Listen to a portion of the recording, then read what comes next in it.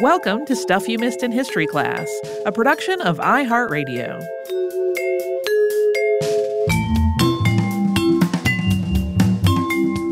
Hello and welcome to the podcast. I'm Holly Fry. And I'm Tracy V. Wilson.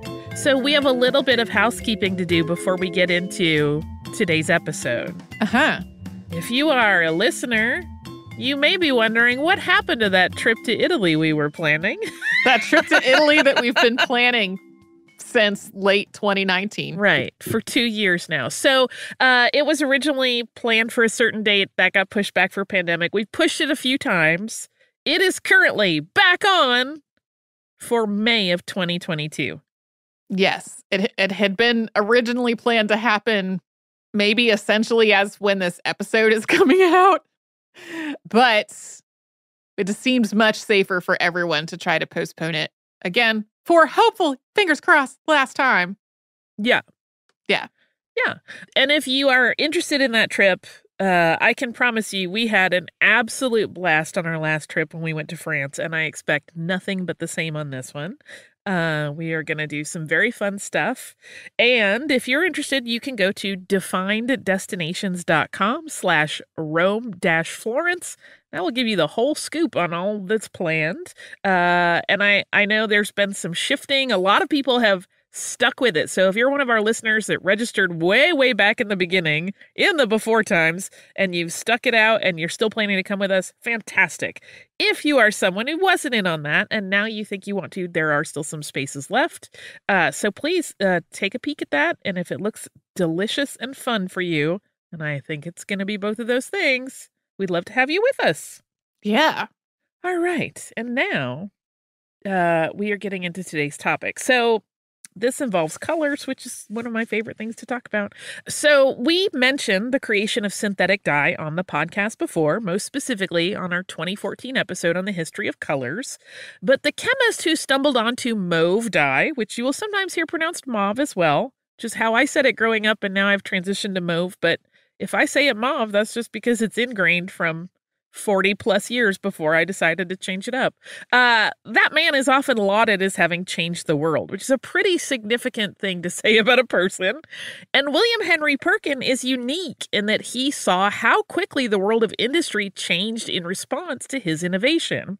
So today we're going to talk about his life and how, yes, creating mauve was the beginning, and that's something he did while still quite young, but it wasn't as though he made this discovery and then just let that be the thing that defined him. He then hustled and turned that discovery into a business and continued to innovate, and he ushered in a new field of commercially oriented chemistry. William Henry Perkin was born on March 12th, 1838, at 3 King David Lane in Shadwell, London. His father was George Fowler Perkin, who was a carpenter and a builder, and that might sound like a really humble start, but the builder there is more like a general contractor, and George Perkin was really successful. His 7 children, of which William Henry was the last, had a private school in easy walking distance of the family home. That was the Arbor Terrace School, which William Henry attended. And William was a very smart kid. Pretty much every biography of him just mentions how curious and intellectual he was for a child. And he was interested in all kinds of things, from music to art to science. And when he was 14, he took a self-portrait photograph. That's become a really common image that pops up when you look at Perkin's name. And that's notable considering that the daguerreotype had only been introduced 13 years earlier when he was still a baby. And by the time Perkin took his own photo, he had been dabbling in photography for about 2 years. So that speaks both to his ingenuity in new technology as well as the family's wealth in being able to afford the supplies needed for a budding 14-year-old photographer to kind of muck around and play with things. Early in his life, William was steered toward architecture as a career. His father encouraged him in that direction. And that actually seems like it could have been a pretty good match for his intellect and temperament because it would have combined his interest and curiosity in things like engineering and mechanics with a natural ability in art. William is said to have drawn and painted very well and even started copying over architectural plans while he was a boy.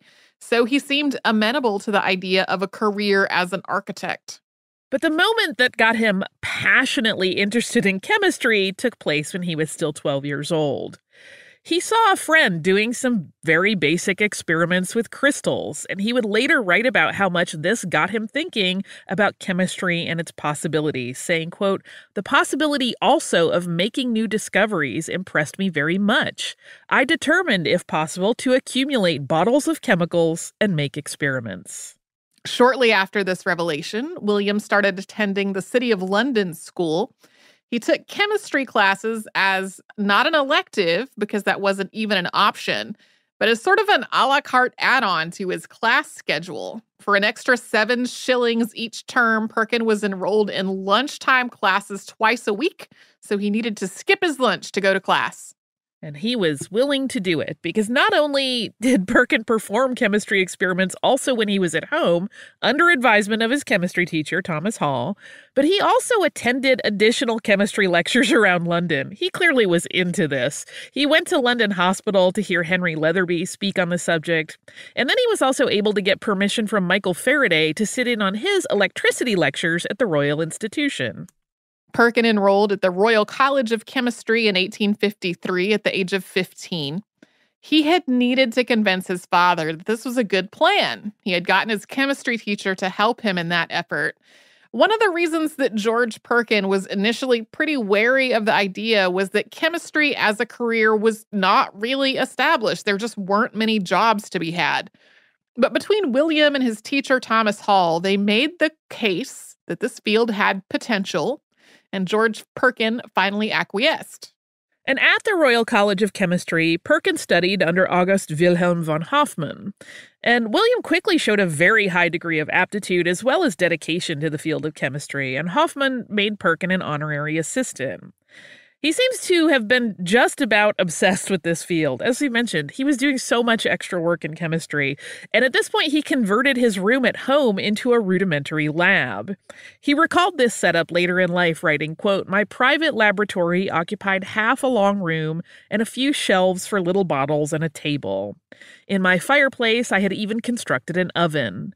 I worked with an old Berzelius alcohol lamp, and I did the burnings with charcoal in a shed.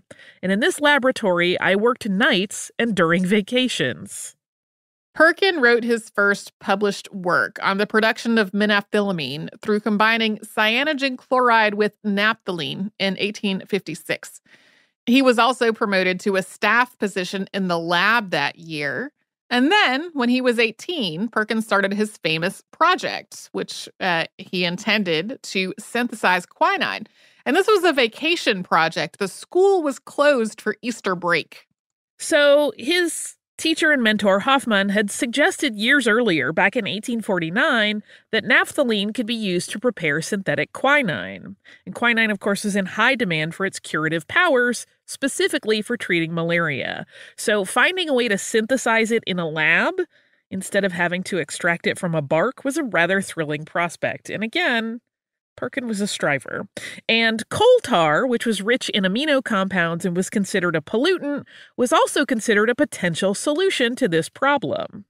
But the quinine eluded Perkin. His first attempt resulted in a reddish-brown material that was not at all what he was after. In his second attempt, he combined aniline sulfate with potassium dichromate, and this resulted in a black precipitate, still not quinine.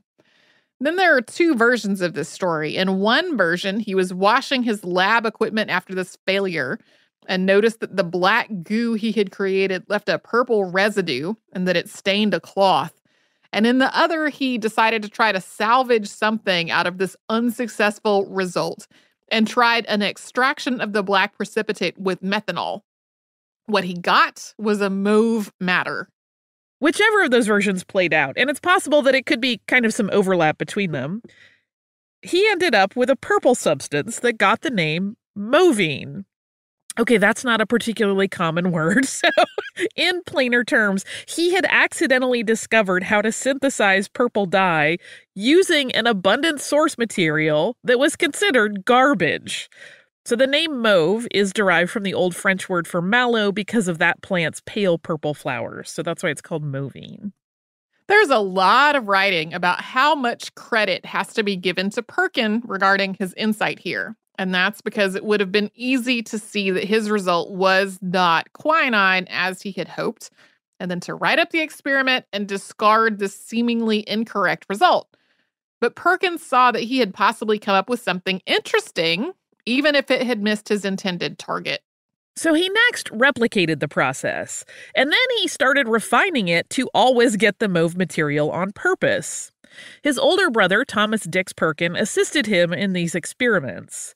And then he got the idea to test it as a dye and to see if it had potential as a commercial product. So he first did a series of experiments dyeing silk samples with his mauvine, and then he sent those samples to the J. Puller and Son dye house to get their opinion.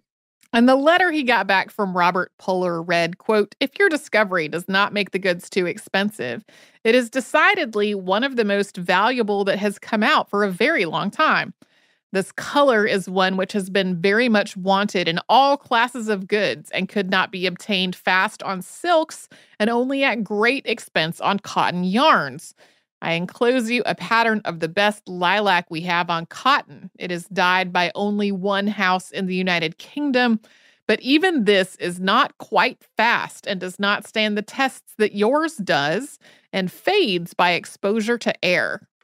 So this letter had to be a rather thrilling read for a young man who had been drawn to chemistry as a preteen because of the potential of discovering new things. And this person is basically like, yes, you did, and we really want it. A close friend of his, Arthur H. Church, who was also an assistant at the lab at the Royal College of Chemistry, suggested that Perkin get a patent on his dye as quickly as possible. There was a little bit of a hiccup here because normally the patent office would only grant patents to inventors who were 21 or older. William was younger than that. But William and his brother prepared a sample, and then on the advice of legal counsel, he applied for a patent anyway. That was granted on August 26, 1856. So coming up, we're going to talk about how Perkin turned this discovery into an industry. But first, we will pause for a sponsor break.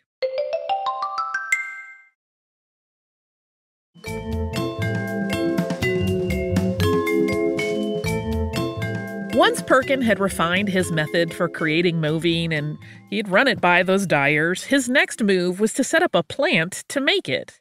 This was the start of an incredibly lucrative career in chemical manufacture, but it was at the time not a sure thing at all. Even though his purple, which he called a few different things, including mauvine, aniline purple, and Tyrian purple, had received enthusiastic support from the dye mill, this was not an industry that really existed at the time. Other dyes were still sourced from nature, not created synthetically, and he couldn't be certain that dye mills would be willing to use his product or that they would be happy with the result. And keep in mind, Perkin was still a teenager at this point. He was really smart, sure, but he had absolutely no experience in the textile industry or in manufacturing. He had been able to conduct some experimental dye runs at J. Puller and Son, and based on those, he'd been able to refine his formulas to meet the needs of specific dyeing scenarios as potential problems had been identified. So it worked a different way on silk than it did on cotton, and he kind of worked with them to figure out the best ways to get the optimal result. But even though all of this work had already been done, the risk in setting up a plant was still very significant. On top of all of that, there was the matter of Perkin's job and his mentor, August Wilhelm von Hofmann. When Perkin approached him to discuss his plan to become a full-time chemical manufacturer, it did not go spectacularly well, even though Perkin had samples to show how well his dye actually worked. But regardless of whether his professor was impressed with the work itself, he was chagrined that Perkin would step away from academic life to drop down to what the academic community saw as a demeaning manufacturing job, even if he did own the place. It's a little snooty. All of this gave Perkin's confidence a little bit of a wobble. So he consulted another dye expert in London and gave him some of the dye to test. And that dyer, named Thomas Keith, responded very positively to the results. And he urged Perkin to absolutely move forward with his business. But even so, securing capital for it, again, for a young, unproven man and a young, unproven industry, was a hurdle that was proving hard to overcome. Another boost to any wavering on Perkin's part came from his father. While George Perkin may have initially doubted the lucrative possibilities of a career in chemistry, by the time William's moving dye had been refined, he was really a believer. He offered to finance the startup of a dye plant. To be clear, George Perkin was wealthy, but he was still taking a huge risk here. He put most of his assets on the line for his son, so if this business failed, he would be cleaned out financially. That's got to be both a huge sense of trust and like feeling very loved and believed in by your parent, and also stressful. I'm so glad you believe in me. Please don't let me ruin you. There was an additional and immense element of support that came from William's brother, Thomas Dix Perkin. We mentioned that he had already helped Will with his experiments, and Thomas had a head for business, and he had learned about construction from their father. And so he became William's partner, essentially, with the intent that William could handle the development and science part of the business, and Thomas would take care of any business administration. So once he had signed on to manage such things, William Perkin was in a fairly good place to start this business, even though it did still have risks. And soon they had set up Perkin and Sons as a company, and they bought a plot of land at Greenford Green in Middlesex. From there, they had to start not just a business, but really a whole industry from scratch. No one had plans for a chemical manufacturing plant, so they had to be drawn up according to what they thought they would need. Additionally, Perkin's company had to figure out a supply chain for the raw materials that they needed in large quantities. That posed its own problem.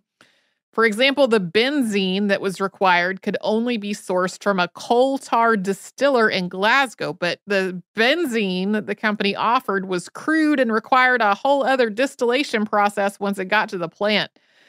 And that same sort of problem happened again and again with other materials. But Perkin and his brother worked through these issues, and in December of 1857, they delivered their first order to Thomas Keith and Sons dyers. Almost immediately, it became apparent that while the pigment itself was consistent, the way that fabrics took the dye was not. And William had worked on this a little bit at the Puller Company, but there were still some things to work out. So silk, for example, would take the dye so rapidly that if it wasn't applied in a completely uniform manner, the color would be darker or more intense anywhere the fabric had been in the dye longer than another. Perkin worked with dyers to fix this problem and similarly found ways to ensure that other textiles, less prone to quickly bond with dye, would also uptake the pigment. And soon he had developed, of course, not only this dye, but also fixatives as well as application processes that textile dyers then implemented. Perkin ran into another problem with the dye business.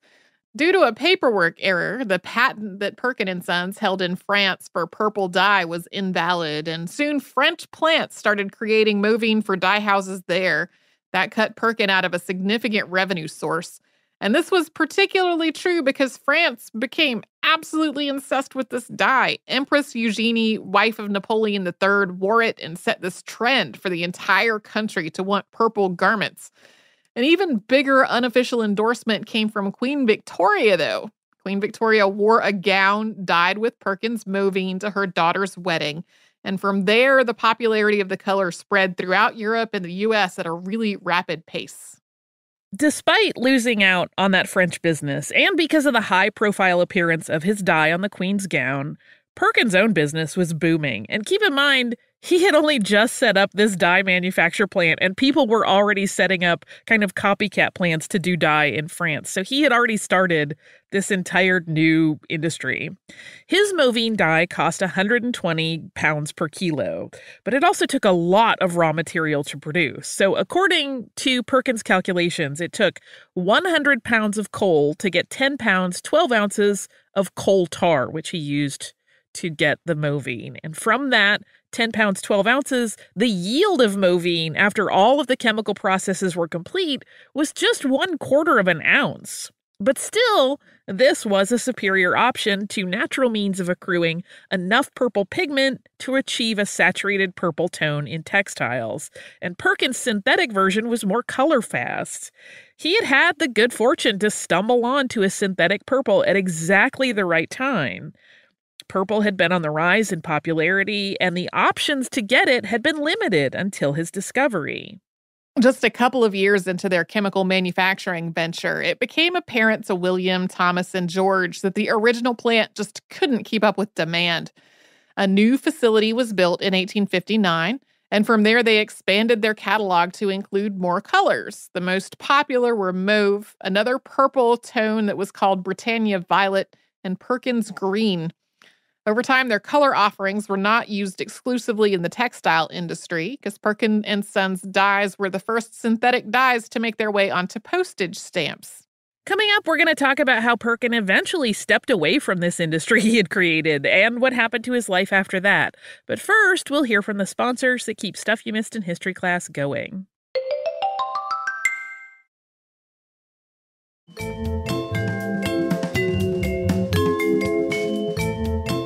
A synthetic red dye proved to be difficult to create for a number of years.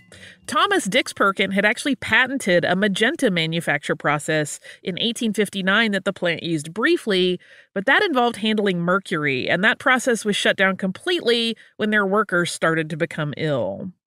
Perkin, working to find an improved process, produced artificial alizarin, that's a crimson dye, from anthracene in 1869. And when he filed his patent on it, he discovered that another patent for essentially the same process had been filed the prior day by chemists working for the German company BASF. While they were both issued patents, Perkin then refined the technique with a different process, and that made him able to manufacture it before BASF could get it to market. This seemed like a big potential problem, but the two companies eventually came to an agreement that allowed Perkin and Son the English market pretty much on their own to monopolize. William Henry Perkin married for the first time in 1859 when he was 21. His bride, Jemima Harriet Lisette, was his first cousin. This couple had two children together. They were William Henry Perkin Jr., who was born in 1860, and then another son, Arthur George Perkin, the following year. Unfortunately, though, Jemima died of tuberculosis in 1861, which left William Sr. with two infant sons. Perkin remarried 5 years later to Alexandria Caroline Malwo, who went by Sasha. He and Sasha had a son, Frederick, followed by 4 daughters, Sasha, Lucy, Annie, and Helen Mary. The dye manufacturing plant was a thriving business, but the Perkin brothers were also constantly operating at kind of a breakneck pace. And part of that for William was that he wanted to continue his other experiments, which were not exclusively in the development of pigments. Perkin had another significant chemistry achievement in 1858. That year, he worked alongside another scientist, B.F. Duppe, and the two produced the first lab-created version of glycine. Glycine is an amino acid, and that was the first amino acid produced in a lab setting. With the same collaborator, Perkin synthesized tartaric acid 2 years later in 1860, and he was publishing about these findings and other experiments throughout his time running the business. Yeah, he kept his hand in the scientific world throughout. Another process that Perkins developed while he was still in the synthetic dye business was what's called the Perkin reaction. I am not a chemist, and I will mess this up if I try to extrapolate from a definition into plainer terms. So I am going to read the Merriam-Webster definition of a Perkin reaction here, and that is, quote, a reaction for making an unsaturated aromatic acid as cinnamic acid by heating an aromatic aldehyde with an acid anhydride as acidic anhydride in the presence of a base as sodium acetate or potassium carbonate. I don't want to dunk on Merriam-Webster because I use Merriam-Webster all the time, but I still have a number of questions after you read that. But basically what this means is that using this method, there's a lot of chemistry stuff, and I feel foolish that I don't grasp chemistry well enough to really be able to say more about it. He was able to synthesize the first artificial perfume. He made a compound called coumarin, which smells like fresh mown hay. To be clear, though, Perkin did not make this into a perfume. He just developed coumarin, and it was later used in perfumes and as a flavoring for sweets. Today, Perkin's work, both in this area and others, is cited as the launching point for organic chemistry and all of the many industries which have developed through it. After 17 years in the dye industry, William Perkin reached a point where he wanted to be doing his research more than he wanted to be running a business. And so on January 1st, 1874, Perkin and Sons was officially sold for 105,000 pounds. While Perkin was undoubtedly ready to start a less frantic pace of his life with his finances secure from the deal, there were some problems with this sale. The plant at Greenford Green was not well run by its new owners, which was Brooke, Simpson, and Spiller. They rapidly lost clients. This led the purchasers to claim that the Perkins had misled them, and they sued the Perkins, citing deception bordering on fraud. This matter was finally settled in March 1875 with a judge ruling in the Perkins' favor. Yeah, he was basically like, they put together a huge dossier of like, here's everything we left these people. We told them how to do it. They did it wrong. And the judge was like, yep, they sure did. So with this legal matter completed, William Perkin set up his home lab, he built a new house, and he settled into a life of research. This all sounds like a really idyllic retirement, but he was still just 37 at this point. He was a young man. In the years between founding the chemical plant and selling it, he had managed to write and publish almost 2 papers per year on a variety of organic chemistry subjects. Once he was free of the time limitations of industrial work, his publishing output only went up, and he wrote and published papers on his research right up until the end of his life. He also continued to enjoy art and music throughout his life, and he was able to enjoy more of these pastimes and share them with his kids in his post-industry years. In 1906, the 50th anniversary of Perkin's synthesis of movine, he was knighted, and there were Jubilee celebrations to mark the half-century birthday of his revolutionary chemical accident. The official name of this anniversary festivity was the International Celebration of the Coal Tar Color Jubilee. It consisted of a lot of events for Perkin to attend all around Britain and abroad. When he traveled to the U.S. that year, he was elected an honorary fellow of the American Chemical Society. As part of that honor, he was given a silver punch bowl, and he said it would be good for lemonade. This is a good-natured nod to his being a teetotaler. Perkin never drank. At that same ceremony, he was given the Perkin Medal of the American Chemical Society. That was a first. That medal is still issued annually for, quote, innovation in applied chemistry resulting in outstanding commercial development. One of these celebration events, which took place at the Royal Institution, this is kind of like the culmination event, was described this way, quote, Sir William H. Perkin, on his appearance, was received with loud and prolonged cheers. There was a large attendance of representatives of scientific societies and of commercial organizations interested in the coal tar color industry. A great many ladies were also present. At that event, the chairman of the Royal Institution, Professor R. Medola, gave a brief speech which included, quote, the object for which we are assembled on the present occasion is so well known to most of you that in the view of the long program before us, I do not propose to occupy your attention myself for more than a very few moments. It will, I am sure, be your wish in the first place that we should take this opportunity of offering our hearty congratulations to the founder of the coal tar color industry on having lived to witness the consummation of his labors, which we are celebrating on this 50th anniversary. Yeah, so there was no doubt during his lifetime that people thought he had really completely invented this entire new field. And when Perkin wrapped up his time at the Jubilee, he concluded his final speech with, quote, when I look back on my life and consider all the ways I have been led, above all, I thank God, to whom I owe everything, for all his goodness to me, and ascribe to him all the praise and honor. Perkin was Methodist, and his religion was an integral part of his identity and how he lived his life. He made a lot of money in the chemical color industry, and he gave a lot of it away. He provided a fund to build a Methodist church in Sudbury, and he thought being a job creator was one of the best achievements of their company's success.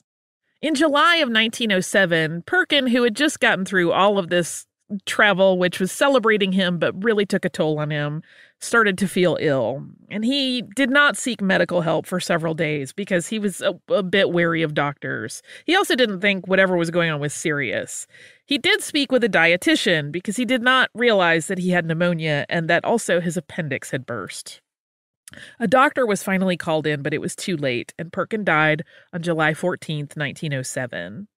Perkin's obituary in the Journal of the Society of Dyers and Colorists read in part, quote, "His neighbors at Sudbury loved him for his quiet philanthropy. His generous courtesy and kindness of heart were striking characteristics which strangely attached him to all those with whom he was personally acquainted." Aside from the fact that everything from anesthetics to artificial sweeteners are often traced back to the work that Perkin did, he also left a legacy in chemistry through his children. Perkin's sons all had careers that followed in their father's footsteps. William Henry Perkin Jr. was considered Great Britain's finest organic chemist during his life, and Arthur eventually became head of the Department of Color Chemistry at University of Leeds. Frederick, his son from his second marriage, became a pioneer in low-temperature carbonization. So his tendrils in science just kept going on and on and on and on. And we are still, I think, you could make a firm case enjoying the benefits of his work today. I obviously love the color purple. So he's an interesting one and seems to have maintained a fairly kind and low-key attitude throughout his life. We'll talk about that a bit more in our behind the scenes. And now I have a listener mail about some of our Halloween fun. This one is about haunted houses, and it's from our listener Barb, who writes, "Hi, ladies. I love the show and especially look forward to your October episodes. I'm also a huge fan of haunted houses, so after hearing this week's episode on the history of them, I knew I needed to write in. As a kid, I have fond memories of going through our local haunted house each year with my dad. It was an old, possibly even abandoned house on the end of my block and was run by the JCs. My dad started taking me as a pretty young child, maybe 4 or 5. His favorite story to tell is about the first time we went. At the end of the haunted house, just as you exited, there was a person who would chase you with a, quote, chainsaw. I'm pretty sure it was just the motor without a blade, but that sound was scary enough in the dark. My dad said I jumped a few feet in the air and my feet were moving before they hit the ground. I was out of there. One might think this experience would keep me away. Nope, not me. I was hooked. We went every year, sometimes more than once. When I was a little older, I would talk my friends into going with me as well. I even dragged my now husband to a haunted schoolhouse, which had become one of my favorites to visit as a date. I had no idea about the changes in safety measures for haunted houses over the years. Our haunted house at the end of the block moved to a new location in the early 90s, so your episode shed some light on why that might have been.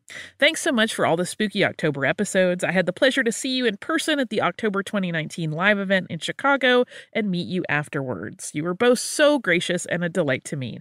Hope you can come back to our area once live shows start back up. Thanks again, Barb. Barb, I hope so too. Me 3.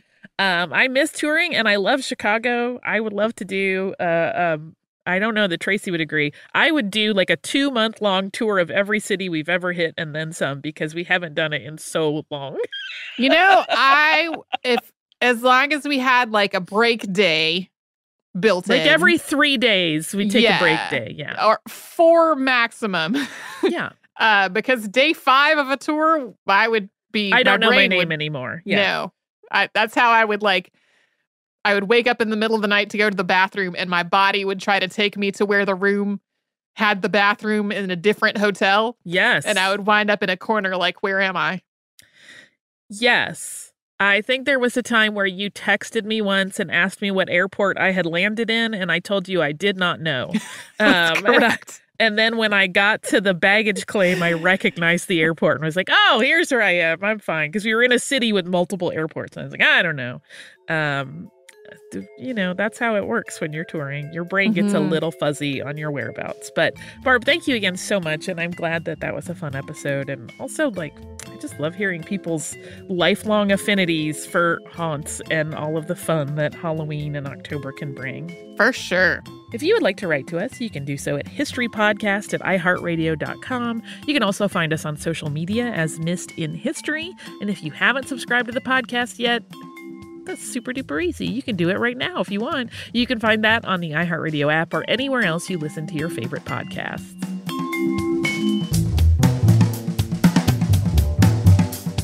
Stuff You Missed in History Class is a production of iHeartRadio. For more podcasts from iHeartRadio, visit the iHeartRadio app, Apple Podcasts, or wherever you listen to your favorite shows.